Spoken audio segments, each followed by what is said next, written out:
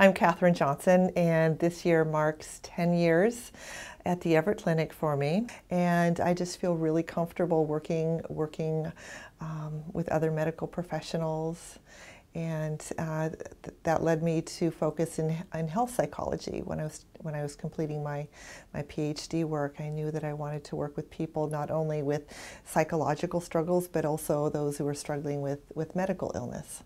I find it just an honor to be with people while they're going through really difficult times. There are those moments where people surprise themselves. They find that they've turned a corner, they've been able to do something that perhaps they haven't been able to do before, and just to see, to be able to witness the small successes and the life-changing events that people go through is really rewarding. Oftentimes people come to therapy, they've been under a dark cloud for months, sometimes years, and when there's finally a break in the clouds for them and they finally see that ray of sun, that ray of hope, it's really lovely to be able to be with a person during that time.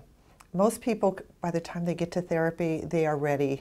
They are ready and needing help then, and they're ready to lay it all out. I'm really comfortable with a wide range of issues being brought into the session. There's really nothing that I'm not happy to talk with a person about. I think I've learned everything from my patients. I've had many years of education, but I really think that my learning, most all of my learning, has happened by my work. And at the Cancer Partnership, we have a weekly art therapy group that I help facilitate, and it's wonderful to watch patients express what they've been through and depict their journey through art, and some of the most amazing transformative work has happened there, and I've seen it in that group, and it's just wonderful to see patients transform their adversity into something beautiful.